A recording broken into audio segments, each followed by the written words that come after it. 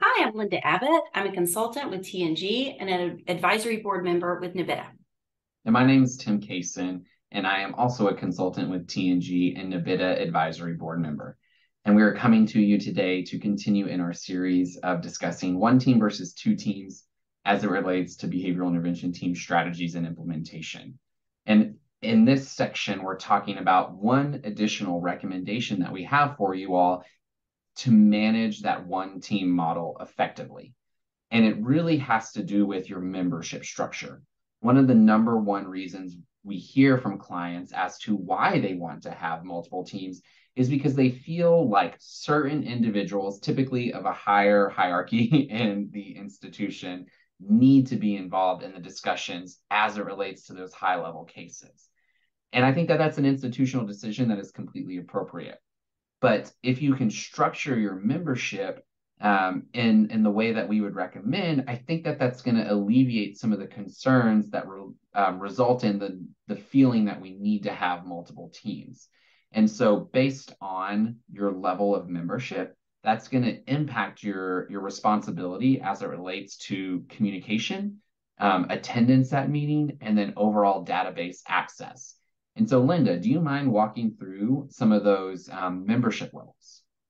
Yeah, so we think of these as sort of rings, right? So at the center, we've got our core membership, what we often talk about as our core four. Our core and our next level is inner.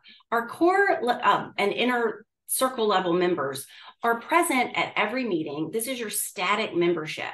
They're coming every week. They are very similar in their access. I think the main differences, Tim, we talk about are our core members generally have a trained backup. So if they cannot be present, they have someone who is ready to step in. Our inner circle members often will have a proxy who can step in on their behalf if needed. So those are what make up generally our 8 to 10 members that are meeting every week and are always there to be a part of that information gathering. What we recommend for this is going to that next circle, which is your middle circle members. Middle circle members are people like, depending on your community, possibly someone from Title IX, maybe your general counsel, maybe your VP. These are members who are going to be invited to come into the meeting when it is appropriate and necessary, when we need to get or share information with them related to a particular case. They do not need to be there every week. So we're allowing them to function as a team member without having to be there every week and without having to have two separate teams to get the same function that we're going for, which is what we often hear, as Tim said a minute ago. Right. And so the high level cases are going to be fewer than the lower level cases. And so this model allows those individuals that do need to be involved in those higher level discussions to focus on the other responsibilities that they have at the institution, but still be invited, still come and still participate when there are those higher level concerns, whether it's Title IX, legal counsel, or what have you. And so I think if membership can be broken down more systematically and structured, that's going to be really effective.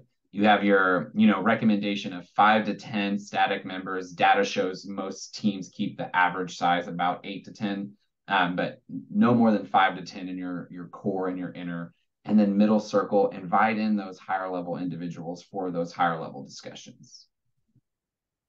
All right, we hope this is helpful as a recommendation as you move towards that one team model. We'll see you next week. Thank you.